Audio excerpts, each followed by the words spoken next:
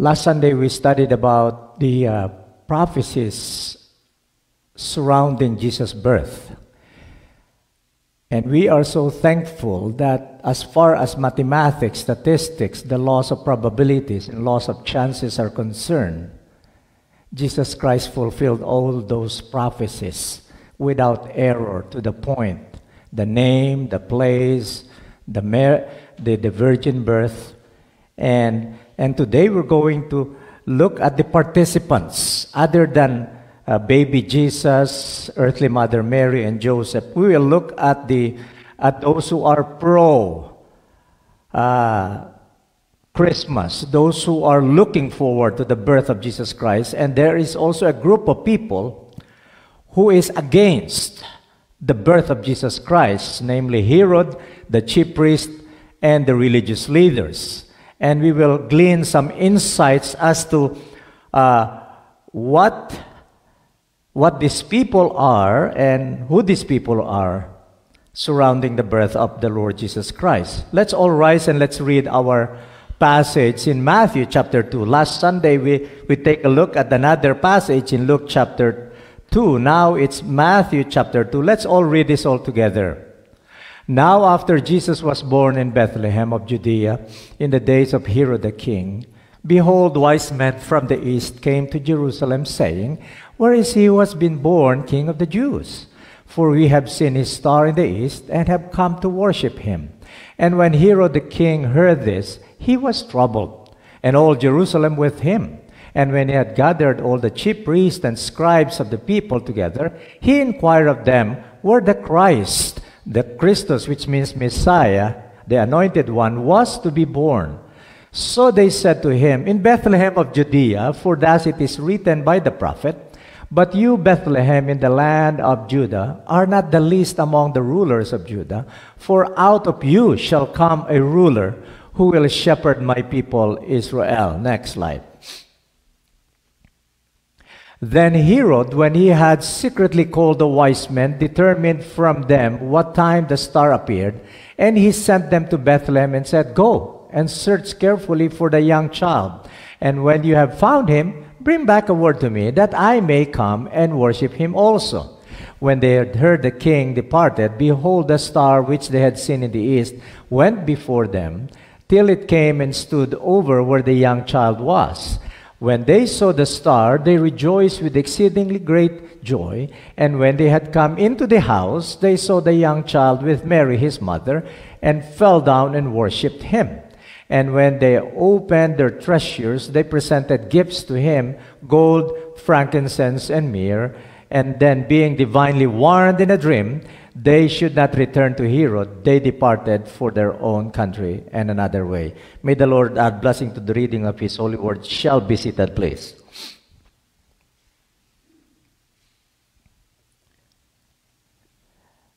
What is so special about Bethlehem? The next slide.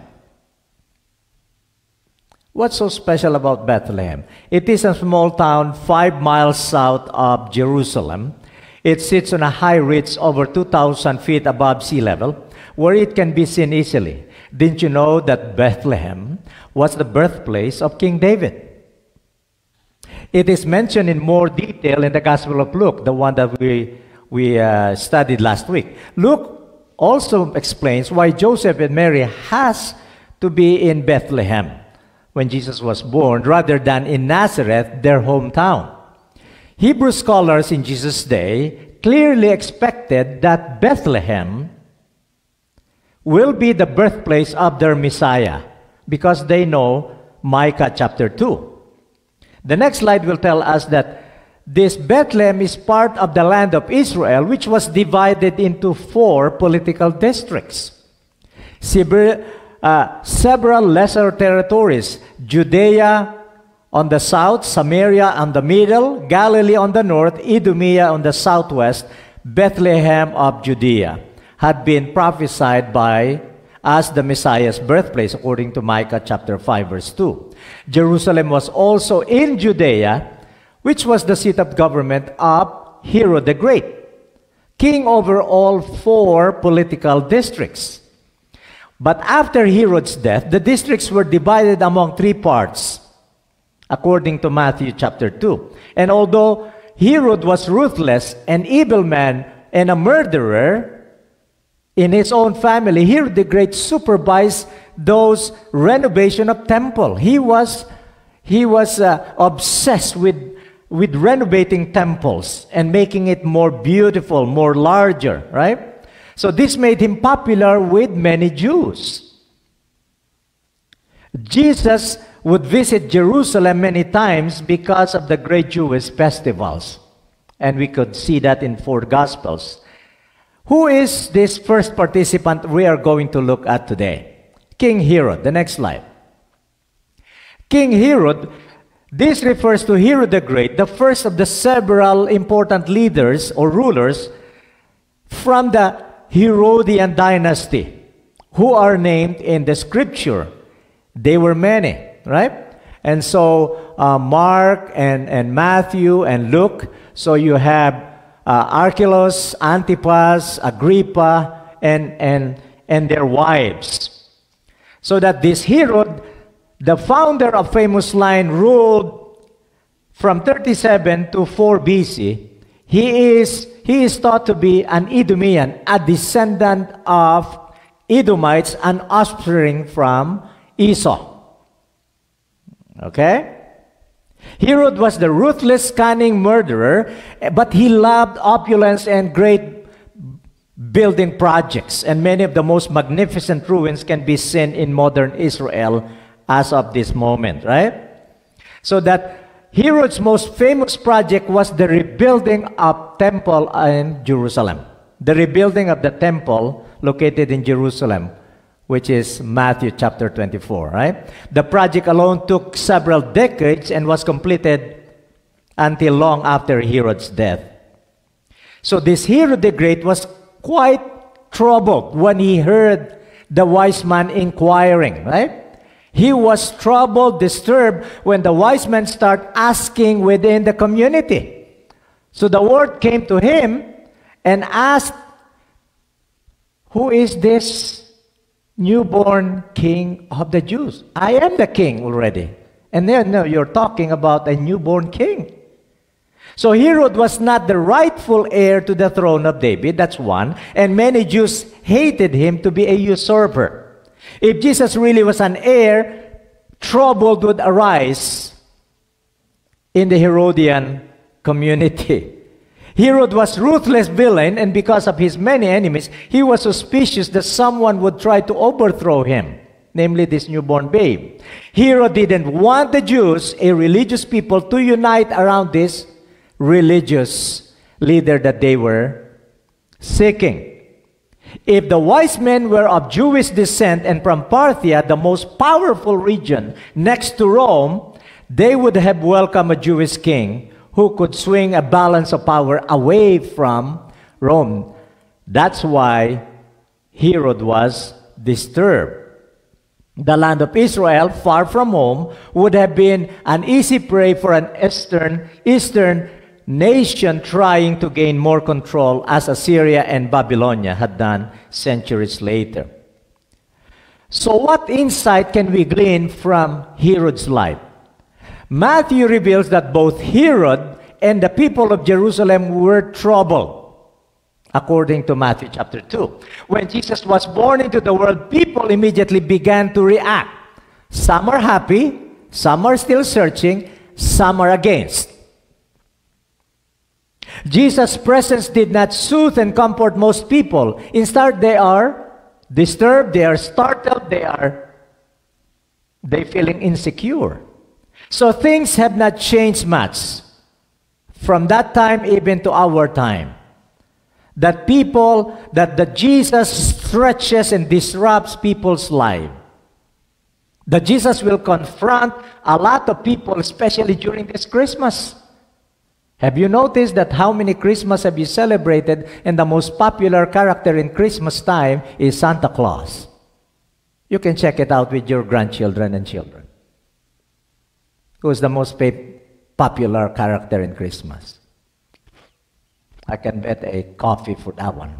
The answer will be Santa Claus, not Jesus Christ.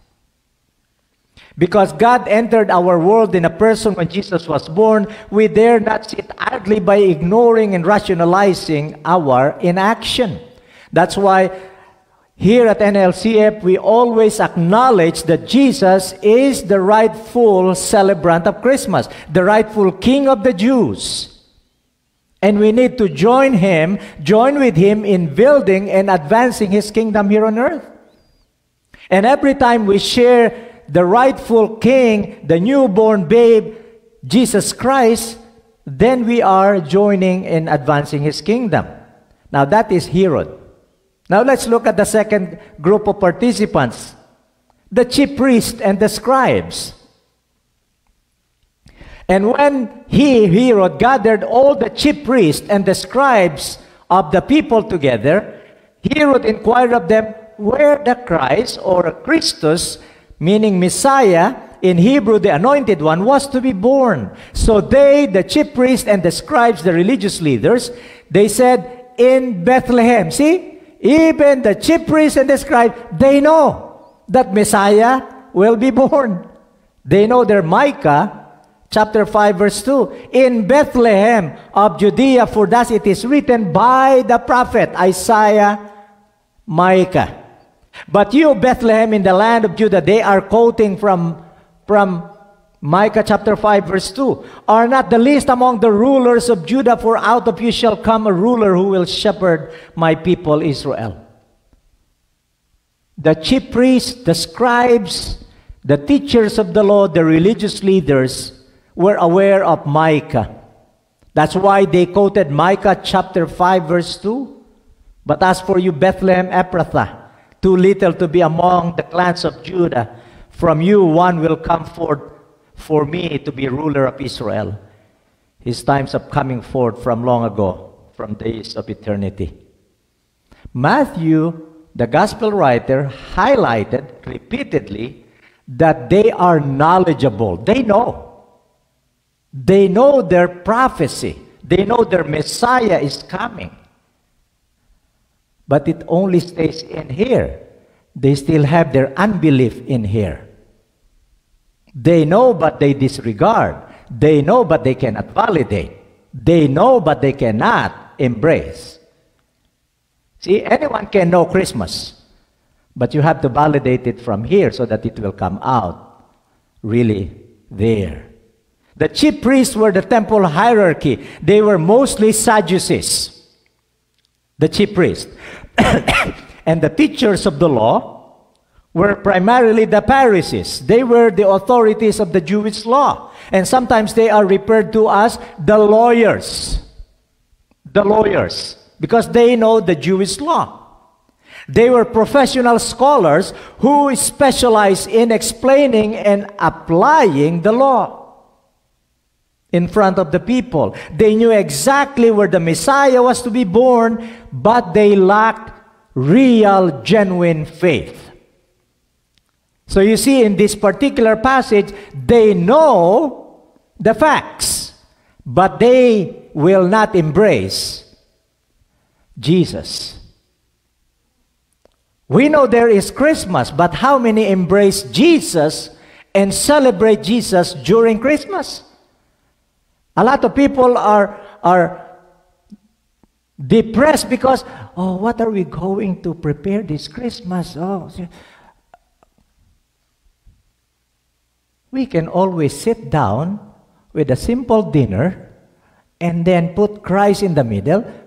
There we go. We can have Christmas every day. Amen? People are thinking, how much is the lechon, the beef, and this and this? How much time can I give Jesus this Christmas? How about that question? How much time will I spend reading the gospel this Christmas? How much time will I spend zeroing in the Christ of Christmas and teaching my kids about Christ, not Santa Claus? The chief priests know the Christ of Christmas, but we're not going with the Magi, right? The wise men inquired, troubled Herod and the chief priests, and these Jewish people expected the Messiah, but you see, most Jewish Most Jews or most Jews expected the Messiah to be their great redeemer, their great deliverer, their great military strategist who will overthrow Rome so that they can be freed. So when they heard that the prophecy was fulfilled and their redeemer was born in a manger, what? That's not true. Yeah, the place is good, but it's not in a royal one. These leaders were looking at something like Alexander the Great, in a stallion with this and with all the battle gear to overthrow Rome. Baby, it doesn't work that way. They got their clues in Psalms chapter 2 and 1 Samuel chapter 2. Most religious leaders believe in this literal fulfillment of the Old Testament prophecies. Why? Because they know the law. They know the law.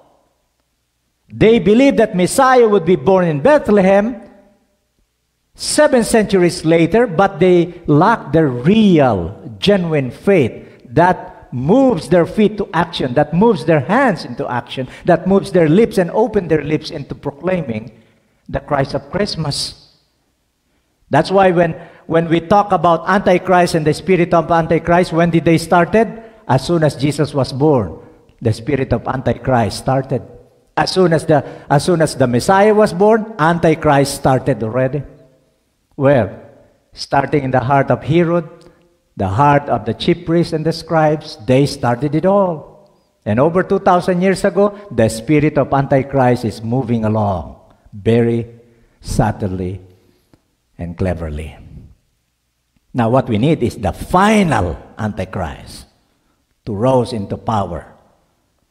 Next slide. What do we know about the wise men? Participant group number 3. So Herod, the chief priests, and the leaders. Now participant 3, the wise men.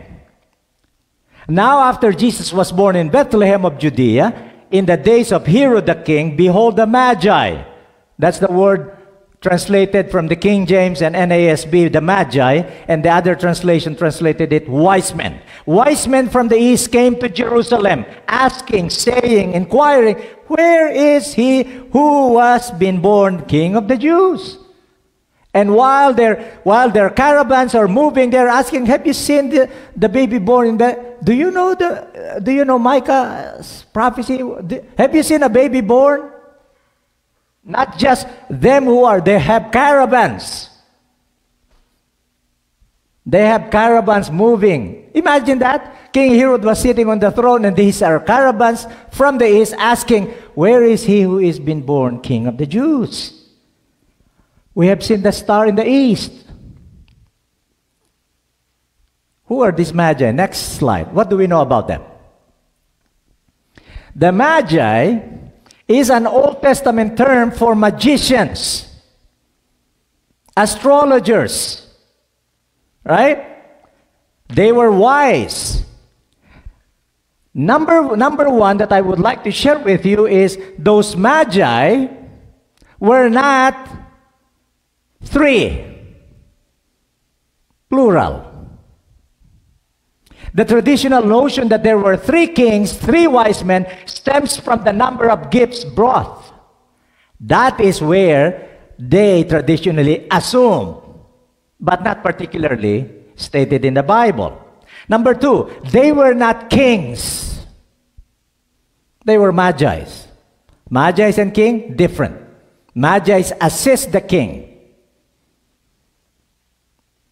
Why? Because they were magicians, astrologers, even during the time of Nebuchadnezzar. He has a set of Magi's, and scholars believe that they were possibly Zoroastrian wise men from Persia, Zoroastrian astrologers, magicians from Persia, which is our modern-day Iran. They have knowledge of the Hebrew scripture that could be traced back to the time of Daniel. That's when Daniel and the 3 friends rose into power, when he became the head of all the Magi's. Daniel is the best of the best. That's where they learn it. Magi were, another translation of this is, they were a cast-up, educated men specializing in astronomy, astrology, and natural science. It's not just they are playing cards and something like that one. It's not like that. They look at the stars, the positioning, right? The astronomy, the astrology. Tradition claims that there were 3 kings, as I alluded a while ago. And they were saying, they had names. What were their names? Gaspar, Melchior, Balthasar. For crying out loud. Where did they get their names? Gaspar, Melchior, Balthasar, and they were 3 kings. Kings of what country? During that time, Persian, the modern day Iran, Babylon, the modern day Iraq. What king are we talking about in here? Those traditions are unfounded. It's commonly the misconception that these magi or wise men saw baby Jesus in a manger. That is so wrong. That is so wrong. Because in our scripture reading, no magi, no wise men in a manger in the nativity scene. History reveals that the wise men came days, months, even after a year or years. In Matthew 2:11, the wise men found and worshipped the young child Jesus, not the baby Jesus. The young child Jesus where? In a house, not in a manger. Matthew 2:11, maliwanag pa sa tubig yan. Right? So that's why when we look at nativity, oh, ang ganda-ganda. It's just so nice nativity. And then you have the 3 magi, and then the animals and all of this. Wrong. So wrong. We don't know where the magi came from or how many were there in a group, because 3 different gifts they gave to Jesus doesn't mean that there are only 3.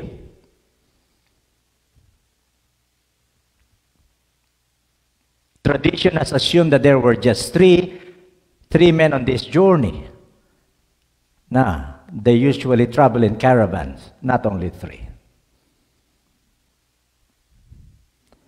Tradition also says that these men were men of high position from Parthia, near the site of the ancient Babylon, modern day Iraq.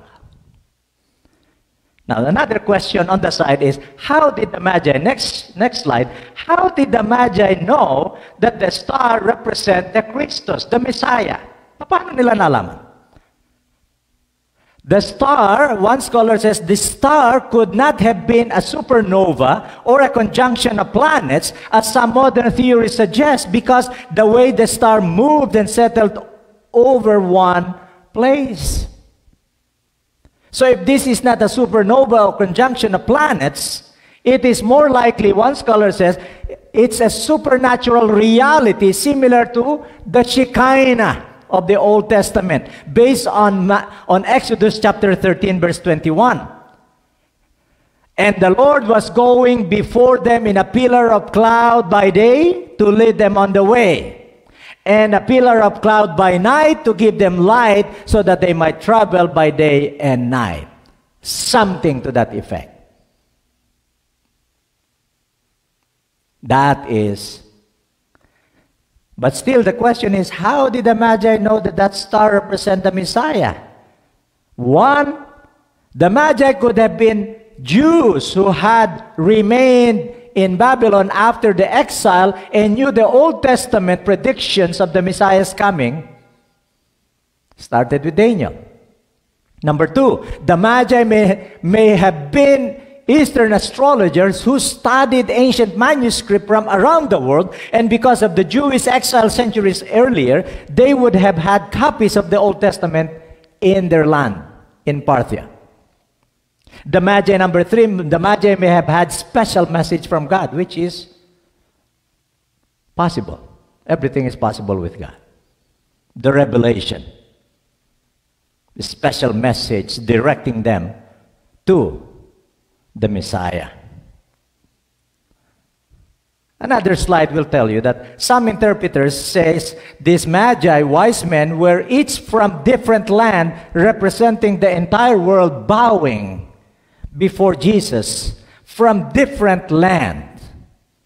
Bowing before Jesus and fulfilling the prophecy that all nations would come to him, according to Isaiah 11, verse 10. The Magi were from faraway lands, recognized Jesus as the Messiah, while most God's chosen people in Israel did not acknowledge him. Shame on them. People from faraway land recognize the Messiah, and you are where Jesus was born. You ignore the Messiah. That is why Matthew pictures Jesus as the king over all the land, not just Judea. Again, most likely the Magi knew the writings of the prophet Daniel in time past, who had been the chief of the court Magi, seers in Persia. That is according to Daniel 9:24-27. Also, these Magi may have been aware of the prophecy of Balaam in Numbers 24, verse 17, where Balaam's prophecy specifically mentioned a star coming out of Judah. Numbers 24:17. Now, let's move along in verse 13. And when they, the wise men, next slide, had come into the house. Verse 11. When they had come into the house, not in the manger, they saw the young child with Mary. Not the baby, the young child. And they fell down and worshipped him. And when they had opened their treasures, they presented gifts of gold, myrrh, and frankincense. And they were divinely warned in a dream that they should not return to Herod. They departed from thence to their own country. To their own country. They did not originate in one, to their own country. Verse 12. These Magi or wise men traveled according to history. The place where they congregate, going to Bethlehem, is approximately 800 to 900 miles. 800 to 900 miles. And just to put it in perspective, Minnesota to Toronto, Ontario, Canada, is 980 miles. Straight line. Straight line. And that is equivalent to 16 to 18 hours of driving at 100 miles, 80 to 100 miles per hour. Now, just putting it in perspective. These wise men traveled, they walked with their caravan, 800, 900 miles. In a rugged terrain, in a mountainous terrain. And we don't know the other factors. But upon founding this young child, after they traveled, they fell down, they worshiped, they opened their gifts. Now, the next slide. What insights can we glean from the gifts Magi presented to Jesus? Gold, myrrh, frankincense. Some scholars believe that while gold is a precious metal, such as a very valuable commodity, its value could have been very well have financed Joseph and Mary, because they were warned by God that Herod will gonna massacre all the boys, not the girls, all the boys 2 years and under. And because you are newly registered, they know you've got to get out of Bethlehem. So this gold was used for their trip to Egypt, according to Matthew chapter 2, verses 13 to 23. The Bible does not tell us any other significance of these three gifts. However, tradition has it that there is a deeper meaning for each three gifts. One says that gold is a symbol of God's divinity. The symbol of God's divinity. Why? Because pagan uses gold in their idols. While the Ark of the Covenant of the Jews were overlaid with what? Not silver, but gold. That's according to Exodus 25. So that the Ark of the Covenant, representing the presence of God, overlaid with gold, so that the gift of gold to the Lord Jesus Christ symbolizes His divinity. That's, I would like to submit to you. God in the flesh. Frankincense. Frankincense is a white resin or a white gum, and it is obtained from a tree by making an incision on the bark, allowing the gum to flow from a tree. It is highly fragrant when burned and was therefore used in worship. When it was burned as a pleasant offering to God, so that frankincense, one scholar would say, that this is a symbol of His holiness and righteousness, exuding from His presence, that the gift of frankincense symbolizes holiness, righteousness, and His willingness to become a sacrifice for the entire humanity as a living offering. Finally, myrrh, also a product of Arabia, and was obtained from a tree in the same manner as frankincense. It was a spice, and it was used in embalming. Myrrh is used in embalming. It was also sometimes mingled with wine to form an article of drink. Such a drink was given to our Savior when He was about to be crucified, stupefying option, so that Matthew 27:34 refers to it as a gall, G-A-L-L. Myrrh symbolizes bitterness, symbolizes suffering, symbolizes affliction, that this baby Jesus would grow to suffer, to be afflicted, and taste the bitterness of sin for every one of us. He gave His life on the cross for all who believe. There goes the significance of those three gifts. Let's close it with what insights can we glean from the Magi's participation in the birth of Jesus. When we look at the action words, these Magi were truly wise men because they read the Old Testament. They study the prophecies, and then they believe in the prophecy. That's why wise men from the east came to Jerusalem, inquiring, where is He who has been born the King of the Jews? All action words. It's not just by word. They read, they study, they believe, and they move. They traveled 800 to 900. And then, second, these wise men, these Magi were truly wise men because they sought Jesus. They sought this newborn King of the Jews. Because number three, they recognized the worth of this Christ of Christmas, the worth of this newborn King of the Jews. He is worthy of worship and praise. And because of this worth, they humbled themselves by falling down and worshiping Him. It doesn't end there. They opened their treasures and they presented gifts. All of this is an act of obedience to God rather than Herod the king.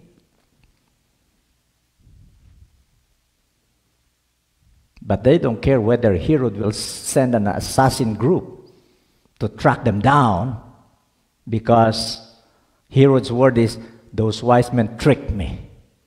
They did not return to tell me where they found the boy. But they were wise because they read, they study, they believe. They sought Jesus. They fell down and worshiped in humility to Jesus. They obeyed God. Imagine when we look at the application of this, it's not a joke to just walk 800 to 900 miles. If you think you will walk from here to Toronto, how long do you think, how many days do you think you would need on a daily basis? Now, that's considering we have a paved road, right? They don't have a paved road. That will tell you that Jesus grew up when they saw him. But those were an act of faith, because when they finally found Jesus, they responded with joy, worship, and gifts. Look at that. They are looking for the Messiah and they bring gifts. It's an opposite of what we are expecting from God, that we expect God to come looking for us, for God to explain himself to us, for God to prove himself to us, and for God to give us all we need.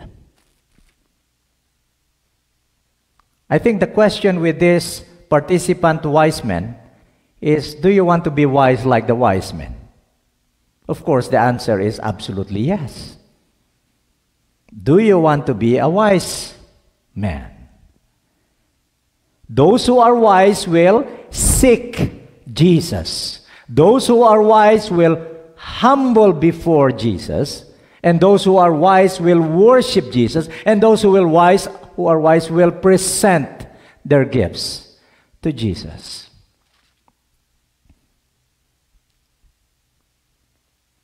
And that's why, to be wise in our 21st century, we need the Holy Scripture. We need to read it, study it, we need to believe it,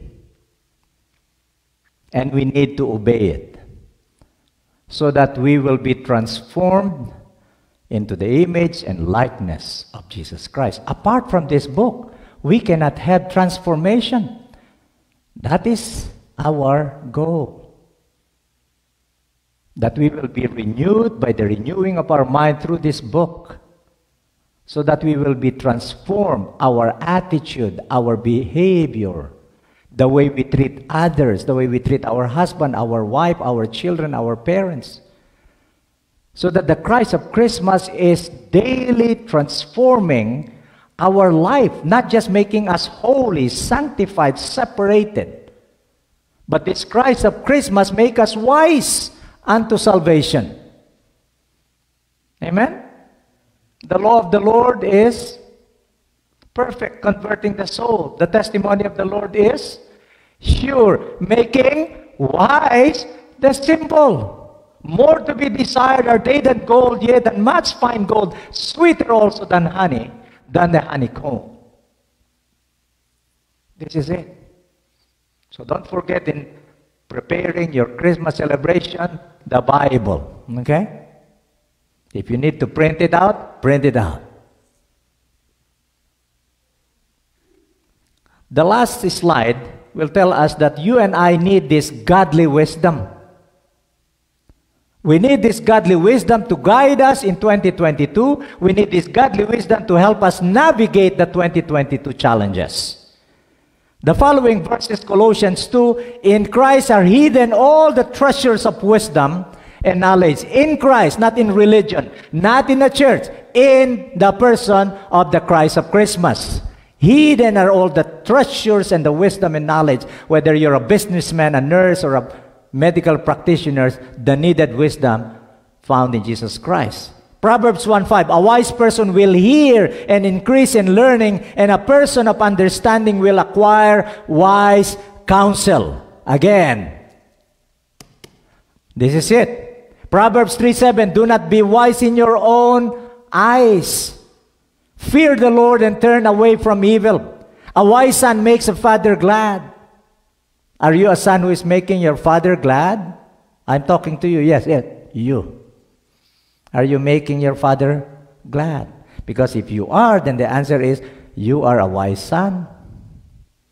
Because you make your father glad.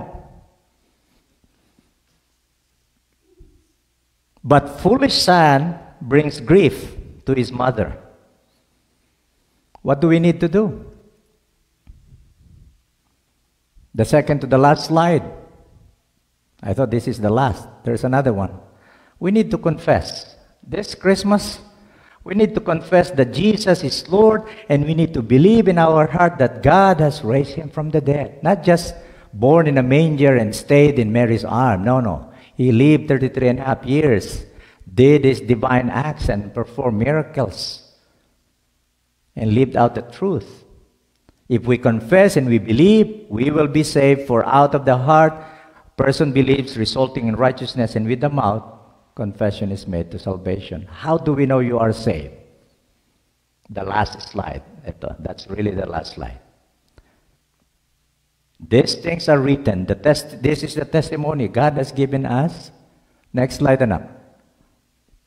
God has given us eternal life. Look at that. That baby Jesus brought us eternal life. See, look at that. This is the testimony. God, the Father, has given us eternal life, and this eternal life is found where? In His Son, the baby Jesus. Not in the church, not in the religion, not in good works, not in money, nor education. This eternal life is found in the person of Jesus Christ. Those who have Jesus Christ has eternal life, and the one who does not have the Jesus Christ does not have life. And I don't care whether you have Blitzon and Hamon during Christmas. Without Christ, that celebration is nothing. So that your celebration and my celebration will only count if Jesus Christ will be lifted up in that celebration. Not with the gifts, but with Jesus Christ. These things I have written to you, that you believe in the name of the Son of God, that you may know that you have eternal life.